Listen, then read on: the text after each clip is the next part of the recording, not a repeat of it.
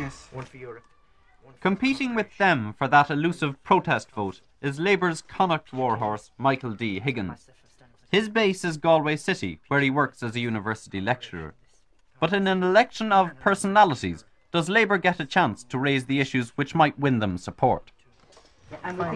I think that is a fact. The personalities have been important, but I think that there are two things that have come out more and more to me. Is that obviously people recognise me at the doors, and that's a great help to begin talking to people. But on the other hand, I find that, for example, the fact that I'm in the socialist group and that is important. When I explained it to them, I thought it would be difficult. In fact, people are showing a great deal of interest in using their vote well and not wasting it.